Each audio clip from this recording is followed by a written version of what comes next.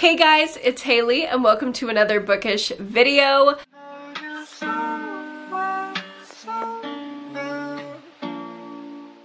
Today I am back with another one of my 2023 superlative videos. I love filming these, and today we are talking about my most surprising reads of this year. I already posted my most disappointing reads of 2023, and this is gonna kind of be the opposite of that.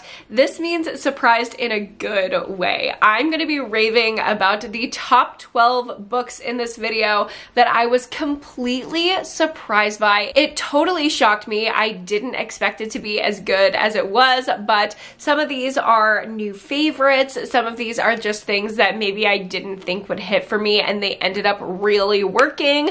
You can probably guess, if you've been around for the resurgence of my fantasy era, some of the things that are going to be on this list. But of course, we also have a lot of thriller, a lot of horror, maybe a romance or two. I don't know. Stay tuned to find out. And before we get into the books, I do want to mention, if you want the hoodie that I'm wearing, this is part of my merch collection, so you can get it down below if you are wanting a Christmas gift for someone who is a horror and smut reader, or for yourself if you are a horror or smut reader. I have tees that you can crop with this on it that are so fucking cute. I've seen some of y'all wear like extra smalls cropped, and I'm like, please, I need to do that because y'all are so fucking cute. There's sweatshirts and there's big t-shirts and there's hoodies. The hoodie is my favorite. All of my Patreon movie nights, I wear this hoodie and it is so comfy and so pink and cute. So if you like horror and smuts,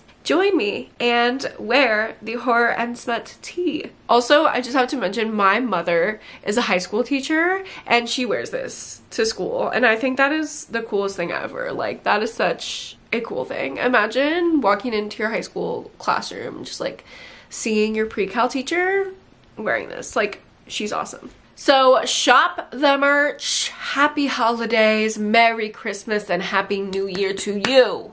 Spend that Christmas money. Now let's go ahead and get into my most surprising books of 2023. Let's start out with one of my first reads of 2023, and we're talking about Baby Teeth. Baby Teeth by Zoya Stage. Why did everybody tell me this book sucked? So many people gave this a negative review, so my expectations were honestly in the toilet for this thriller. Going in, I was like, okay, this is gonna suck. Everybody hates this book. What's going on? Why am I even picking this up? But I was curious about this author. I really wanted to do a taste test for a couple of her books, so I ended up featuring this one in that vlog, and I loved it. I was sucked in from the first page. I could not put it down. Y'all know I love a creepy child thriller. I just made an entire video talking about all of my favorite creepy child horror and thriller books, and this one was on there because this is very rare. In this book, we actually get the perspective of the child wreaking havoc on the family. We are following this mom and daughter, and they are just in this like contention.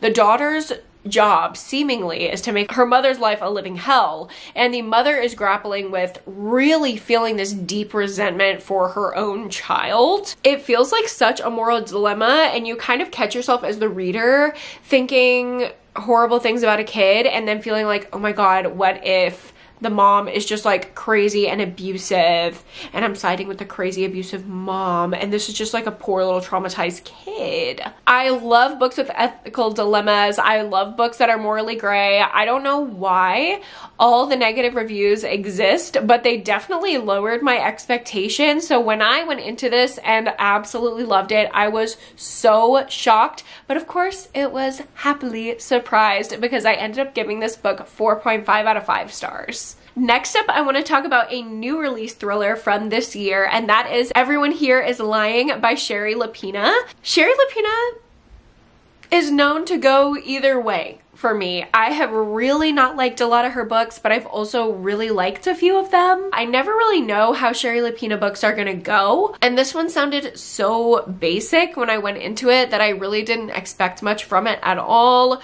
We are following this family, really this neighborhood where this family lives, and a little daughter in the family comes home early from school. Her dad runs into her, and then later on in the day, nobody knows where she is. She's just gone completely missing out of thin air. Of course, the dad was the last to see her, but he's not the only suspicious character around. There are a lot of people that have means and motive in the neighborhood, so we are kind of following door to door to door, seeing what happened to this kid. I love a missing kid mystery, and this just seemed like that kind of basic structure, so I wasn't expecting massive things from this book, but it really surprised me how much I loved it. I read it so fast in a matter of hours because I had to know what was going on. There was so much juicy, salacious drama, and then the turn that it took at the end, I could have never predicted, and it completely surprised me how much I loved it. There was just this sinister air at the end that I could not get enough of. Honestly, I would love a sequel to this book. It includes a trope that I love so much, but I don't want to say it because it's such a spoiler. But yeah, if you were thinking that this is just another basic thriller, you are wrong. This was a massive standout from the 2023 new release thrillers that I read. Next up, we have something completely unexpected. Like, I don't think, of all the books that you're possibly thinking that I could talk about right now, I don't think anyone could ever predict that I would be talking about this. This is so weird. Y'all have no clue. I'm like really keeping you in suspense right now. But this is, after all, my most surprising book, so this is kind of on brand. Ice Planet Barbarians by Ruby Dixon. The Blue Alien Smut book? Yeah. I went into this fully thinking I'm just gonna have a laugh. Okay, I'm just really gonna have a laugh. This is gonna be so ridiculous. It's gonna be so stupid.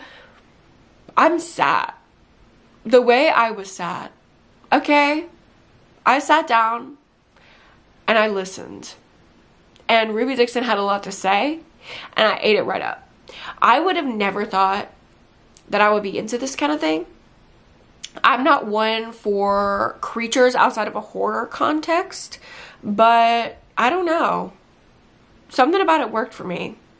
Also, I heard that there were a lot of edits done from the original version to the traditionally published version, and I will say I do think that I benefited from that. I think if I would have read the original indie published version, I wouldn't have liked it as much, but this really shocked me the way that I liked it. We're literally just following a girl who's kidnapped by aliens, and then she falls in love with an alien on another planet, and they have like wild sex every other chapter. Yeah, there's not much to say other than I did not think that I would vibe with this. I literally was gonna read it as a joke, and then it got a little too real. Like, I really enjoyed this book. What the hell? And I probably will continue the series every once in a while, like when I need just a good little hit of no thoughts, head empty smut. I'm gonna turn to Miss Ruby because this was kind of good. Also, like, it had me thinking about things. Okay, I'm intrigued about fur and ridges. Anyway, the next book I think everyone could probably predict was going to be on here because it was the shocker of 2023. This is one of my best books of the year, so I'm kind of spoiling a little bit of my best books of the year video. I just had to talk about it in this video as well because I picked it up thinking I was going to make a rant review on it. I picked it up thinking it was going to be a 1-star. I picked it up really just thinking I was going to hate it. And it's one of my best books of the year, and that is Dead Inside by Chandler Morrison. Okay, everyone knows I am the misogyny and extreme horror hater. I think I'm the poster child for that. I don't think we need to talk about that any fucking more. So, I had heard horrible things about this book that is just horribly disrespectful to women and horribly problematic, and I went in thinking, okay, let me eat up another extreme horror rat today. And then I was very surprised and shocked to learn that this is satire. And I don't know what y'all are doing out here if you didn't read this as satire the first pass. I don't know what you were on. I don't know how you missed that, but it is masterfully done satire and some of the best commentary on the extreme horror genre that I think is so needed. And this coming from a man and not just like being another woman in the genre being like, hey, it fucking sucks here with the misogyny. Yeah, it sucks. It's just so refreshing to see a man do that. And I know Chandler Morrison does not identify with the extreme horror community at all. He actually seems like he really doesn't like it at all from the conversations that I've had with him. And I just really appreciate him using his literary voice to have some kind of opinion and commentary on the extreme horror space. If you don't know anything about this book, it's definitely hard to read. Okay, just because it's satire doesn't mean that it's any less extreme. It is extreme horror. It is extremely horrifying, gratuitous violence, extremely graphic, but it's done in a way that is light, almost, because of the way that it's written. And it's so hard to describe, but like, it's a feeling that you get. And we're getting into territory now. I have talked about the feeling that you get when you read disturbing content. There's some where it's in the pit of your stomach. You know that it's not coming from a good place. It's the feeling of when you're walking down the street and there's a guy behind you walking and you know that he's gonna do you harm, versus the feeling of a guy walking behind you and you're not having that pit in your stomach. That was how I felt when I read Dead Inside, because I was reading the same level of violence that I've read from other extreme horror content, but I didn't get that creepy, twisty feeling because I knew that the voice saying these words was on my side. And that was so shocking. Like, I cannot impress upon you enough. I fully thought that I was gonna be the biggest hater of this book, and I loved it. I think it's masterfully done. It's so funny. The character development is real. I have theories about this book, which I've spoken about with the author, and he's a low-key validated, and I'm like, I feel so good here. I love it here. Could not have predicted this, but I'm happy that it happened, and I recommend it for the right audience. Beware, don't just go into this book, but if you're hearing what I'm saying and you're wanting that kind of commentary in your life, pick it up. We have to address the elephant in the room, okay? And that elephant in this room that's been here for a couple months now is fantasy. What the hell? I always said, since I first started my channel, I will never read these hyped up fantasy books. It's not gonna happen. I don't know what it was. I think it was that the 2023 new release thrillers that were coming out were all so fucking horrible, and the horror genre is so fucking unwelcoming that I was just like, I need something fucking else. And now I've landed in the fantasy genre, which I never thought that I would, but it's so fun and so welcoming and so nice. Shocker of the year, not on my 2023 bingo card. I loved Akamath, A Court of Mist and Fury by Sarah J. Maas. Everybody told me after I read ACOTAR like 3 years ago, Hailey, pick up the second one. You're gonna love the second one. I know you were just lukewarm on the first one. You're gonna love the second one. And y'all were all right. Like, y'all ate me up. You read me for filth. You were so correct. I gave this 4 stars. What the hell is going on that Hailey is giving a fantasy book 4 stars? I don't know, but it happened. I want to be in this found family. I want to be Nesta. I want to hang out with Reese. I want to steal Feyre's man. I want to be Nesta, and I ship myself with Reese. How about that? How about that? Did you think that you would ever hear me saying these words? Did you think this lore would ever come out of my mouth? Yeah, me neither. It is such a happy surprise that I basically unlocked a whole other genre that I can dive into in 2024, and I'm so excited to do that. Next up, we have an arc that I actually read recently, and that is The Heiress by Rachel Hawkins. I kind of go into Rachel Hawkins thrillers with low expectations because I've never really fully enjoyed any of her books. I don't know, that sounds kind of harsh to say, but her thrillers are just kind of like popcorn, throwaway, no thoughts, head empty kind of reads for me until we got to this one. This one comes out in 2024, but I just read it last month, and I have to say, it's one of the most fantastic thrillers that I read this year. I feel so bad that I'm talking about it so much, and y'all can't get your hands on it yet, but as soon as it's out, you have to run and get it. It is so good. We are following this guy, and he is a part of this famous family. He was actually adopted into this like very wealthy, iconic family in the South, and now the matriarch of his family, his adoptive mother, has passed away, and he has all of these millions and millions and millions of dollars that she has left to him. She cut every other family member out of the will, and it's just him. So he goes back with his new wife to see what's going on with all this money. He really doesn't want anything to do with it because his family is like just dirty drama and he hates them. But his wife kind of convinces him to look into those millions of dollars because she wants the cash. She wants the coin, which I get that, queen. And when they show up, the family secrets go wild. There's so much drama. It turns into like a Knives Out-esque murder mystery as family members start dropping dead. In alternating chapters throughout the book, we are reading from his adoptive mother's like journal entries, and she reads like Evelyn Hugo. Those diary entries were so intriguing and really kept me reading because I was just enamored with this character of the heiress. She is iconic. She has like Evelyn Hugo status in my mind.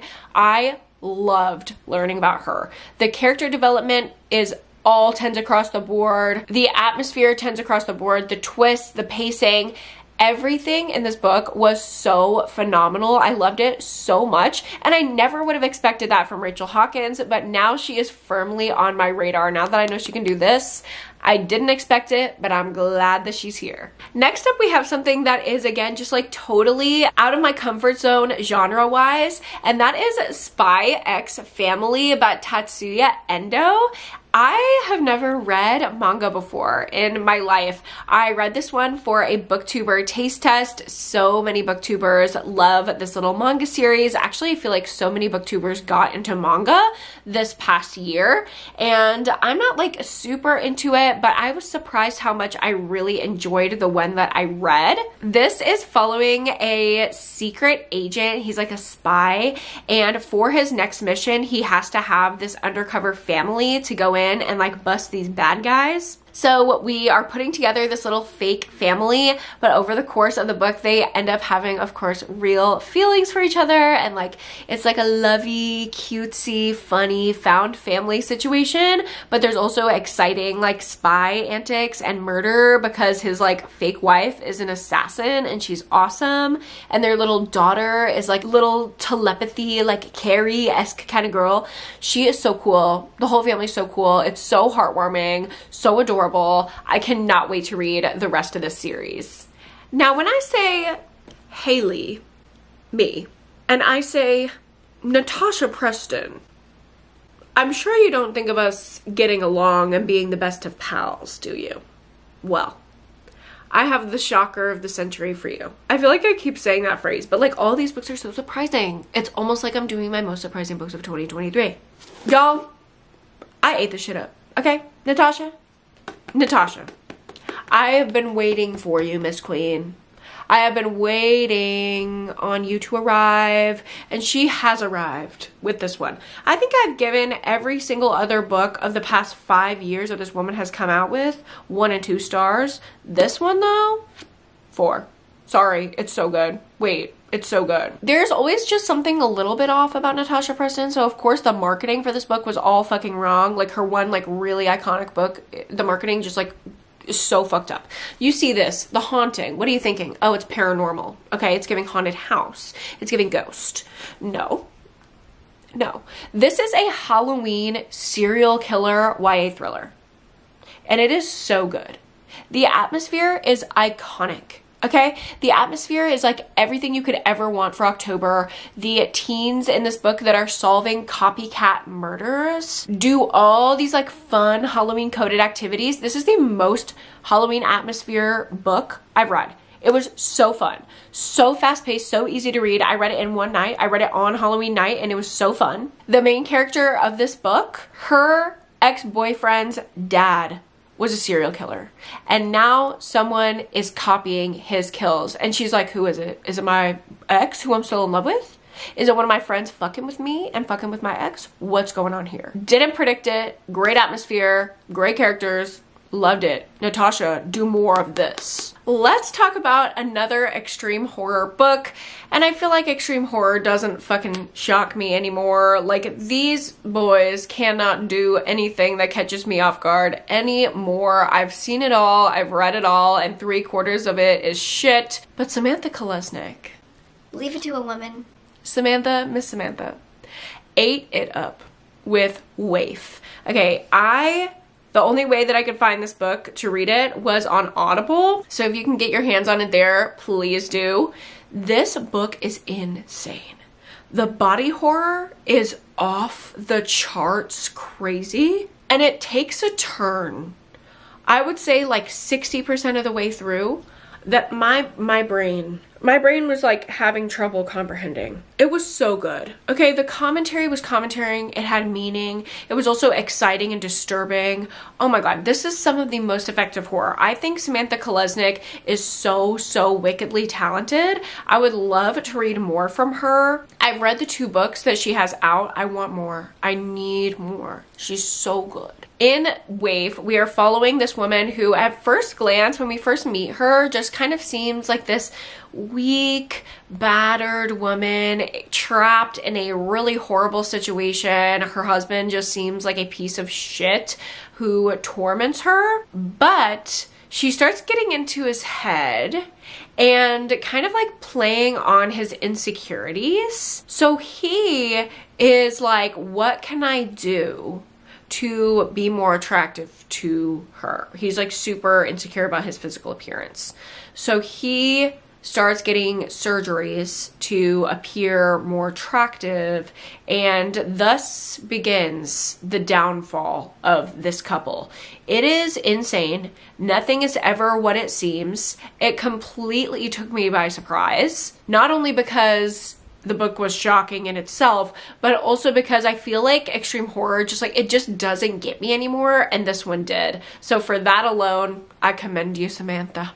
Why the past couple books, why have I been like directly talking to the author? Hi, this is my letter to you. Like, what am I doing here? This is for y'all. This is for the readers, not the author. Next up, we have another horror book. This one is not extreme, but it is Night Bitch by Rachel Yoder. And I went into this with pretty low expectations, I'll be totally honest. I thought, okay, this is gonna be some pretentious bullshit. This is gonna be some musings and blah, blah, blah. Those books are really hit or miss for me, so I went in purposely with low expectations. But this completely blew me out of the water and far exceeded anything that I expected. Yes, it is commentary heavy and it does read a little pretentious at times, but it wasn't in a way that annoyed me. I felt like this is the one book in that kind of lane that I can really get on board with, because I was thinking when I was reading this book. You know, there are some books that you just like turn off your brain and you take it in. This book was not that, okay? My mind was going. I was thinking about myself. I was thinking about women. I was thinking about motherhood. I was thinking about my family. I was thinking when I was reading this book. And something thought-provoking is always going to impress me. That is what horror is for me.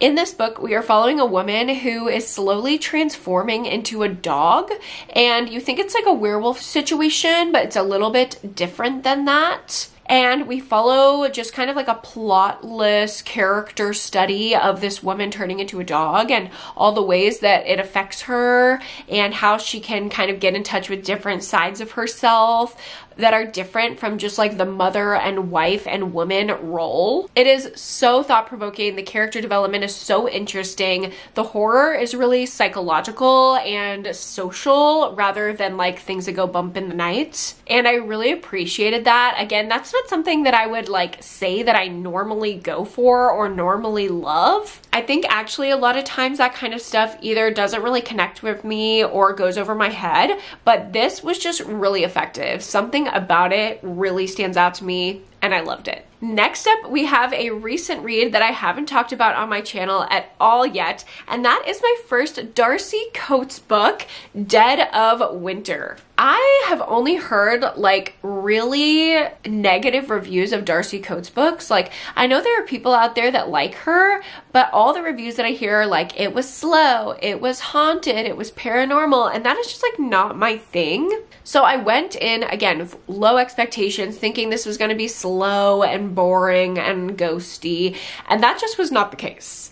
This book is so good. It is part survival horror, part Agatha Christie, people getting picked off one by one murder mystery. Oh my God. So good. We're following this cabin full of people that were on their way to this luxurious ski lodge, but their bus crashes and gets stuck in a snowstorm on the way there. So they all have to survive in this like treacherous, snowy side of a mountain. And to make it even worse, people are getting picked off one by one. So is there a killer on the side of the mountain, or is it one of them? And the thing that stood out to me about this book is just how cleverly written it is. The plotting is airtight. There are no plot holes at all. It is so fast-paced and interesting. It's just creative. Like, every time I turned around thinking, okay, this is gonna start dragging in between murders now.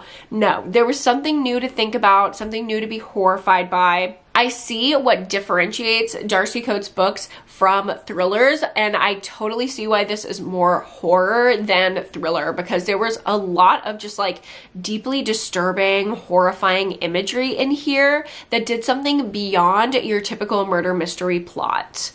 Also, the survival horror lended itself to that as well. Overall, I was just completely blown away. I did not think that a Darcy Coates book would have me in a chokehold like this one did, but it far exceeded my expectations, and I was very happily surprised by it. If you're looking for a wintry read for these next couple months, or something to read during Christmas if it's snowing outside and you're a horror lover, I highly recommend this one. And the last book I have here to round out my top 12 most surprising books of 2023 is The Quiet Tenant by Clement McCallan. And this was actually one of my book club picks for 2023. I'm very happy that I was so surprised by this pick. But when it was first voted on, I was kind of like, guys, come on.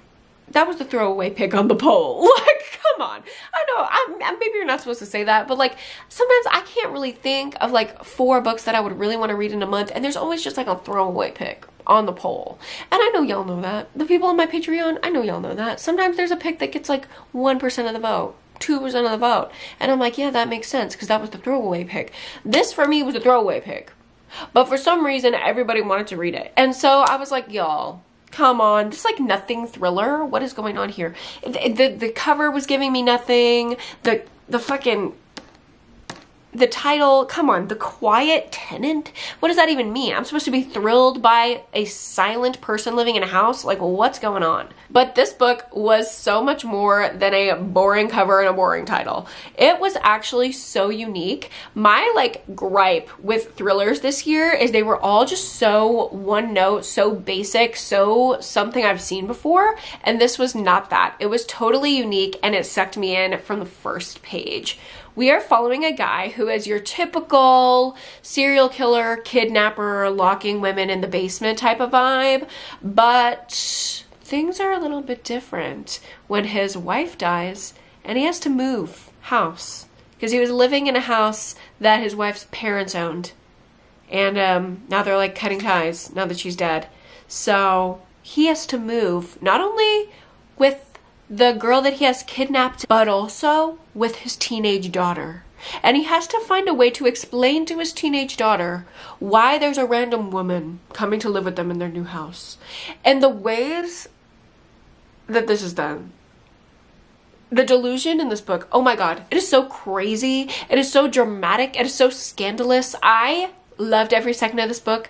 I could not believe it as I was reading it. It was so shocking. And the perspectives that are chosen to follow in this book are masterful. We do not follow that creepy ass serial killer man's POV. We follow people that actually give us a ton of insight. We follow the women in this man's life. It had really good commentary, but it didn't take away from the like fun, thrilling atmosphere at all. It felt really high stakes. It felt really emotional, because you're seeing this girl basically go through the most traumatic thing that you can go through, and she's losing her identity, and you're rooting for her to escape, but she's squandering all these opportunities. Oh my God, it's like watching a horror movie and yelling at someone to run to the car and they just keep fumbling the keys. Like, it's that kind of thrilling. And that's just not a feeling that I get with a lot of new release thrillers lately. Like, I keep saying it, but 2023 was the year of the flop of the thriller. Like, so many thrillers this year sucked so bad, and so I was so happily surprised to read one that just blew me away.